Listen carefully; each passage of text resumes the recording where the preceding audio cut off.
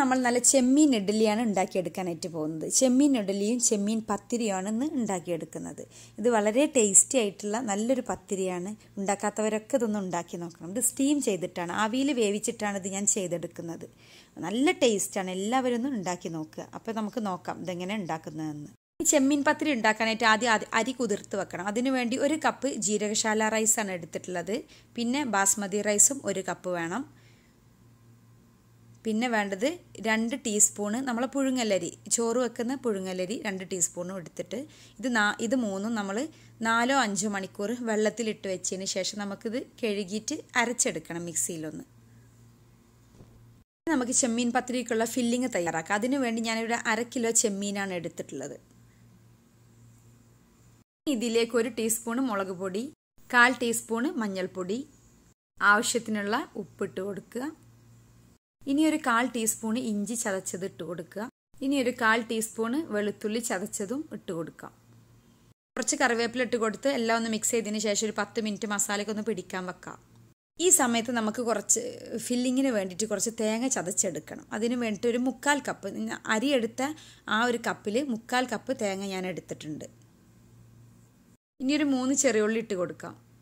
ഇനി 1/4 ടീസ്പൂണ് വലിയ ജീരകം ഇട്ട് കൊടുത്തിട്ട് വെള്ളമൊന്നും ഒഴിക്കാണ്ട് ഇതൊന്ന് ചതച്ചെടുക്കണം. ഈ തേങ്ങയും ഉള്ളിയും ജീരകവും ഒന്ന് ചതച്ചെടുക്കണം. ഇനി നമുക്ക് ചെമ്മീൻ ഫ്രൈ ചെയ്തെടുക്കണം. അതിനുവേണ്ടി 3 ടേബിൾ സ്പൂൺ വെളിച്ചെണ്ണ ഒഴിച്ചു കൊടുക്കുക. വെളിച്ചെണ്ണ നന്നായി ചൂടായി വന്നിട്ടുണ്ട്. ഇതിലേക്ക് നമുക്ക് ഓരോ ചെമ്മീൻ ഇട്ട് കൊടുത്തൊന്ന് ഫ്രൈ ചെയ്തെടുക്കാം. 1/4 വേവാകുമ്പോഴേക്കൊന്ന് നമുക്ക് ഫ്രൈ ചെയ്തെടുക്കണം. നിങ്ങളുടെ കയ്യിൽ വെളിച്ചെണ്ണ ഉണ്ടെങ്കിൽ വെളിച്ചെണ്ണയിൽ തന്നെ ചെയ്യാൻ നോക്കുക. അപ്പോഴാണ് ഈ മസാലയ്ക്ക് നല്ല ടേസ്റ്റ് ഉണ്ടാവുകയുള്ളൂ. ഓയിലായാലും കുഴപ്പമൊന്നുമില്ലെങ്കിലും വെളിച്ചെണ്ണ ഉണ്ടെങ്കിൽ വെളിച്ചെണ്ണയിൽ തന്നെ ചെയ്തെടുക്കുക. ഒരു സൈഡ് ആയിട്ടുണ്ട് ചെമ്മീൻ. ഇനി നമുക്കൊന്ന് മറിച്ചിട്ട് കൊടുത്ത് ഒന്നുകൂടെ ഫ്രൈ ചെയ്തെടുക്കാം. 2 സൈഡും ഫ്രൈ ആയി വന്നിട്ടുണ്ട്. ഇനി നമുക്കൊരു പ്ലേറ്റിലേക്ക് മാറ്റാം. എന്നിട്ട് ഇതൊരു മിക്സിയുടെ ജാറിൽ ഒന്ന് ക്രഷ് ചെയ്തെടുക്കാം. ഒരുപാട് അരഞ്ഞു പോവരുത്, അല്ലെങ്കിൽ കത്തി കൊണ്ട് ചെറുതാക്കി കട്ട് ചെയ്തെടുക്കുക. നമുക്ക് ഫില്ലിങ് തയ്യാറാക്കാം. അതിനു വേണ്ടി ചെമ്മീൻ ഫ്രൈ ചെയ്ത് വെച്ച വെളിച്ചെണ്ണയാണിത്. അതിലേക്ക് നമുക്കൊരു 2 ടീസ്പൂണും കൂടെ വെളിച്ചെണ്ണ ഒഴിച്ചു കൊടുക്കാം. ഇനി 2 മീഡിയം സവാള ചെറുതാക്കി കട്ട് ചെയ്ത് വെച്ചതാണ്. ഇത് നമുക്ക് ഓയിലിലേക്ക് ഇട്ട് കൊടുക്കാം. ഇനി ഈ സവാള നന്നായി ഒന്ന് വഴറ്റി കൊടുക്കാം. നന്നായി വഴന്നതിന് ശേഷം നമുക്ക് ഇഞ്ചിയും വെളുത്തുള്ളി എല്ലാം ഇട്ട് കൊടുക്കാം. ഇനി നമുക്ക് ഇതിലേക്ക് ഒരു 1/2 ടീസ്പൂണ് ഇഞ്ചി ചതച്ചതും 1/4 ടീസ്പൂണ് വെളുത്തുള്ളി ചതച്ചതും ഇട്ട് കൊടുക്കാം. വെളുത്തുള്ളി ഒരുപാട് ആവരുത്, 1/4 ടീസ്പൂണ് മതി. ഇനി ഇതെല്ലാം ഒന്ന് പച്ചമണം മാറുന്നത് വരെ ഒന്ന് വഴറ്റി കൊടുക്കാം.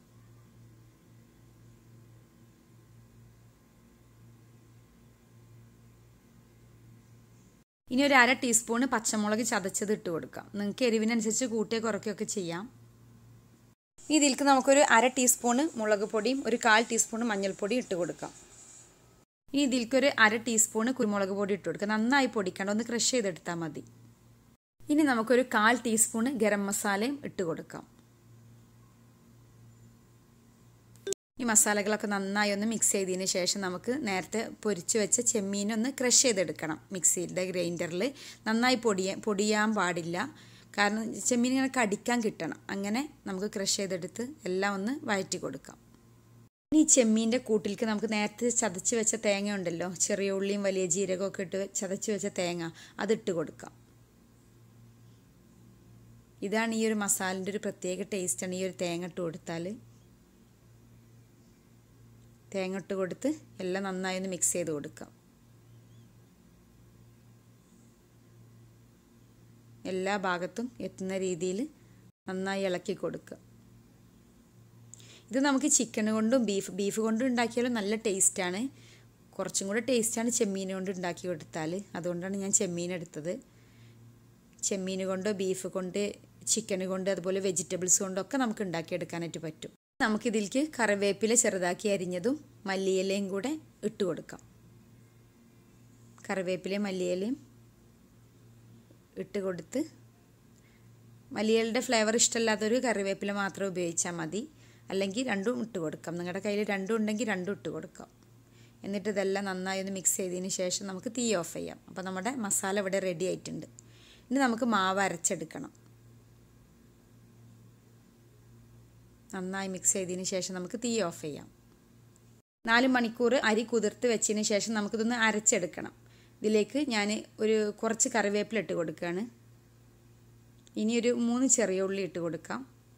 പിന്നെ ഒരു 1/2 ടീസ്പൂണ് വലിയ ജീരകം ഇട്ട് കൊടുക്കാം. ഇനി വേണ്ടത് 1 കപ്പ് തേങ്ങയാണ്. 1 കപ്പ് ഞാൻ അരി എടുത്ത ആ ഒരു കപ്പ് അതിന് തന്നെ 1 കപ്പ് തേങ്ങ എടുത്തിട്ടുണ്ട്. തേങ്ങയ്ക്ക് പകരം തേങ്ങാപ്പാലും കട്ടി തേങ്ങാപ്പാലും ഒഴിച്ചിട്ട് നമുക്കിത് അരച്ചെടുക്കാവുന്നതാണ്. 1 കപ്പ് തേങ്ങയാണ് ഞാൻ എടുത്തിട്ടുള്ളത്. ഇനി ഈ അരിയിലേക്ക് ഞാനൊരു 1.5 കപ്പ് വെള്ളമാണ് ഒഴിച്ചിട്ടുള്ളത്. 2 കപ്പ് അരിയിലേക്ക് 1.5 കപ്പ് വെള്ളം ഒഴിച്ചിട്ട് നല്ല പേസ്റ്റ് പോലെ ഒന്ന് അരച്ച് കൊണ്ടുവരണം നമുക്ക്. മാവൊക്കെ റെഡി ആയിട്ടുണ്ട്. ഇനി ഈ ബൗളിലേക്ക് നമുക്ക് ഒഴിച്ചു കൊടുക്കാം. മാവ് നല്ല ലൂസും ആവരുത്, നല്ല കട്ടിയാവരുത്, അങ്ങനെ ഇരിക്കണം മാവ്. അപ്പോൾ ഞാനിവിടെ 1.5 കപ്പ് വെള്ളത്തിലാണ് അരച്ചെടുത്തിട്ടുണ്ടായിരുന്നത്. അപ്പോൾ മാവ് നല്ല കട്ടിയിലായിരുന്നു. അപ്പോൾ 1 കപ്പും കൂടെ ഞാൻ ഒഴിച്ചു കൊടുത്ത് ഇങ്ങനെ ഈ ഒരു പരുവത്തിലാക്കി എടുത്തിട്ടുണ്ട്. ഇനി നമുക്കിതൊന്ന് സ്റ്റീം ചെയ്തെടുക്കാം. അതിനുവേണ്ടി ഞാൻ ഇഡ്ഡലി തട്ടാണ് എടുത്തിട്ടുള്ളത്. ഇതിലേക്ക് നമുക്ക് നെയ്യോ അല്ലെങ്കിൽ വെളിച്ചെണ്ണയോ എന്തെങ്കിലും ഒന്ന് തേച്ച് കൊടുക്കാം. നമുക്ക് നേരത്തെ റെഡിയാക്കി വെച്ച മാവുണ്ടല്ലോ, അത് വളരെ കുറച്ച് ഒഴിച്ചു കൊടുക്കുക. എന്നിട്ട് ഫില്ലിങ് ഇട്ട് കൊടുക്കണം. പിന്നെയും അതിൻ്റെ മുകളിൽ നമുക്ക് മാവ് ഒഴിച്ചു കൊടുക്കണം. അപ്പോൾ ആദ്യം മാവ് വളരെ കുറച്ച് ഒഴിച്ചു കൊടുത്ത് നന്നായി ഫില്ലിങ് ഇട്ട് കൊടുക്കുക. എന്നിട്ടൊന്നൊരു 3 മിനിറ്റ് ഒന്ന് ആവിയിലൊന്ന് വേവിച്ചെടുക്കാം. ഇനി നമുക്കൊന്ന് വേവിച്ചെടുക്കാം ആവിയിലൊന്ന്. ഇതിലും അങ്ങനെ ചെയ്തെടുക്കാം. നമുക്ക് ആദ്യം കുറച്ച് നെയ്യ് തടവി കൊടുക്കാം. നെയ്യോ ഓയിലോ തടവി കൊടുക്കാം. നെയ്യാകുമ്പോൾ കുറച്ചും കൂടെ ടേസ്റ്റാണ്. എന്നിട്ട് കുറച്ച് മാവ് ഒഴിച്ച് കൊടുക്കാം. മാവ് ഒഴിച്ച് കൊടുത്തതിന് ശേഷം നമുക്ക് അതിൻ്റെ മുകളിൽ കൂട്ടിട്ട് കൊടുക്കാം. നമ്മളെ ഫില്ലിങ് ഇട്ട് കൊടുക്കാം. അത്യാവശ്യം നന്നായിട്ട് ഇട്ട് കൊടുക്കുക. എന്നിട്ട് ഒന്ന് സ്റ്റീം ചെയ്തെടുക്കണം. ഇനി നമുക്കിത് രണ്ടും സ്റ്റീം ചെയ്തെടുക്കാം. ഇനി നമുക്കിതൊന്ന് സ്റ്റീം ചെയ്തെടുക്കാം. ഒരു 3 മിനിറ്റ് സ്റ്റീം ചെയ്തെടുക്കാം. ഇപ്പോൾ 3 മിനിറ്റ് കഴിഞ്ഞിട്ടുണ്ട്. ഇനി നമുക്ക് തുറന്ന് നോക്കാം. എല്ലാം വെന്തിട്ടുണ്ടാകും. ഇനി നമുക്കിതിലേക്ക് കുറച്ചും കൂടെ മാവ് ഒഴിച്ച് കൊടുക്കാം. ഇതിൻ്റെ മുകളിൽ കുറച്ചും കൂടെ മാവ് ഒഴിച്ച് കൊടുക്കാം.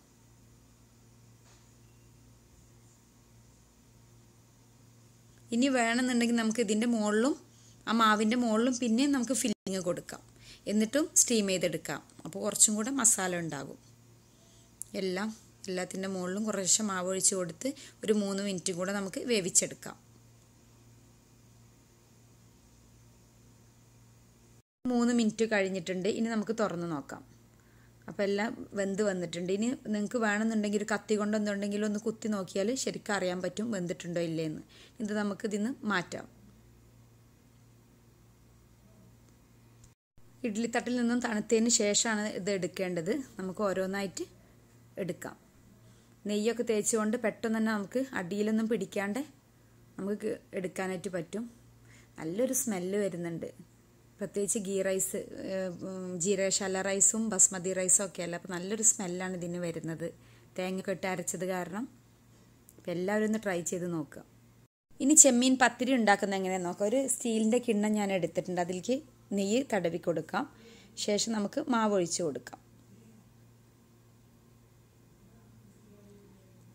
മാവ് കുറച്ച് ഒഴിച്ചു കൊടുക്കുക. ഒരുപാട് കട്ടിയിൽ ഒഴിച്ചു കൊടുക്കരുത്. എന്നിട്ട് ഫില്ലിങ് നന്നായിട്ടിട്ട് കൊടുക്കാം. എല്ലാ ഭാഗത്തും ആവുന്ന വിധത്തിൽ നമുക്ക് ചെമ്മീൻ ഫില്ലിങ് ഇട്ട് കൊടുത്ത് ഒരു 3 മിനിറ്റ് വേവിച്ചെടുക്കാം. 3-4 മിനിറ്റ്. കിണ്ണത്തിലാവുമ്പോൾ മാവ് കുറച്ച് കൂടുതലുണ്ടല്ലോ, അപ്പോൾ ഒരു 4 മിനിറ്റ് വേവിച്ചെടുക്കാം. ഇനി ഇതും ഒരു 4 മിനിറ്റ് ഒന്ന് സ്റ്റീം ചെയ്തെടുക്കാം. നേരത്തെ ചെയ്ത പോലെ തന്നെ നമുക്കൊന്ന് ഒരു 4 മിനിറ്റ് വേവിച്ചെടുക്കാം. ഇപ്പോൾ ഒരു 4 മിനിറ്റ് കഴിഞ്ഞിട്ടുണ്ട്. ഇനി നമുക്ക് വെന്തിട്ടുണ്ടോ എന്ന് നോക്കാം. വെന്തിട്ടുണ്ട്, ഒട്ടി പിടിക്കുന്നൊന്നുമില്ല. ഇനി നമുക്ക് കുറേശ്ശെ മാവ് ഒഴിച്ച് കൊടുക്കാം. ഒരുപാടങ്ങ് ഒഴിക്കരുത്. കുറച്ച് നെയ്യ് തടവി കൊടുത്തതിന് ശേഷം നമുക്ക് കുറച്ചും കൂടെ മാവ് ഒഴിച്ച് കൊടുക്കാം. ഇനി നമുക്കിതിലേക്ക് ഫില്ലിങ് ഇട്ട് കൊടുക്കാം. എല്ലാ ഭാഗത്തും ആവുന്ന രീതിയിൽ നമ്മുടെ ചെമ്മീൻ ഫില്ലിങ് ഇട്ട് കൊടുക്കാം. ഇനി നമുക്ക് ഒരു 3-4 മിനിറ്റ് വേവിച്ചെടുക്കാം. ഒന്നും കൂടെ അടച്ച് വെച്ച് വേവിക്കാം.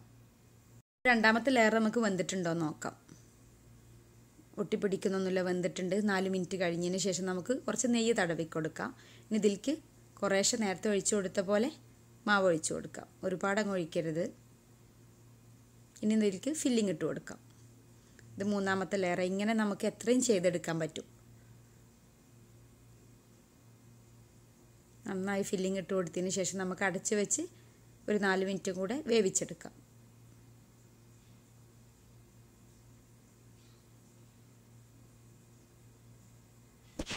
അങ്ങനെ മൂന്നാമത്തെ ലെയറും ഇവിടെ റെഡി ആയിട്ടുണ്ട്. ഇനി നമുക്കിത് എടുക്കാം. നന്നായി ചൂടാറിയതിന് ശേഷം നമുക്കിത് അടർത്തിയെടുക്കാം.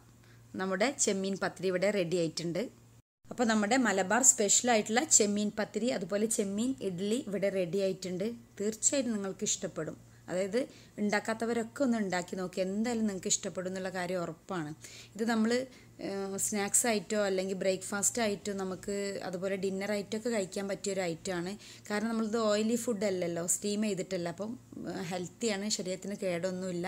അപ്പം എല്ലാവരും ഒന്ന് ട്രൈ ചെയ്ത് നോക്കുക. ഇനി ഇതുപോലെ ജീരകശാല റൈസ് ഇല്ലെങ്കിൽ നിങ്ങൾക്ക് പച്ചരിയും അതുപോലെ നമ്മുടെ ബസ്മതി റൈസ് ഉണ്ടല്ലോ, അതും വെച്ചിട്ട് നമുക്ക് ഇങ്ങനെ ചെയ്തെടുക്കാനായിട്ട് പറ്റും. അപ്പോൾ എല്ലാവരും ഒന്ന് ഉണ്ടാക്കി നോക്കുക. വളരെ ടേസ്റ്റാണ്. കാരണം ജീരകശാല റൈസിന് പ്രത്യേക ഒരു ഫ്ലേവറാണല്ലോ. അപ്പോൾ ജീരകശാല റൈസും ബസ്മതി റൈസിലും ചെയ്തെടുത്ത നല്ലൊരു ടേസ്റ്റാണ്. അപ്പോൾ ഈ ഒരു വീഡിയോ കണ്ടതിന് ശേഷം എല്ലാവരും ഇങ്ങനെ ഒരു ചെമ്മീൻ പത്തിരി ഉണ്ടാക്കിയെടുക്കുക. ചെമ്മീൻ ഇല്ലെങ്കിൽ നിങ്ങൾക്ക് ബീഫ് കൊണ്ടോ ചിക്കൻ കൊണ്ടോ എല്ലാം നമുക്ക് ഉണ്ടാക്കിയെടുക്കാനായിട്ട് പറ്റും. ബീഫ് കൊണ്ട് നല്ല ടേസ്റ്റാണ് ഇങ്ങനെ ഉണ്ടാക്കിയെടുത്താൽ. അപ്പോൾ കമൻറ്റുകളെല്ലാം കമൻറ്റ് ബോക്സിൽ അറിയിക്കുക. ലൈക്ക് ചെയ്യുക, ഷെയർ ചെയ്യുക, കൂടെ സബ്സ്ക്രൈബ് ചെയ്യാനും മറക്കരുത്. കൂടെ അതിൻ്റെ അടുത്തൊരു കുഞ്ഞു ബെല്ലൈക്കൺ ഉണ്ട്, അതും കൂടെ ക്ലിക്ക് ചെയ്താൽ എൻ്റെ പുതിയ വീഡിയോസ് നിങ്ങൾക്ക് ലഭിക്കുന്നതാണ്.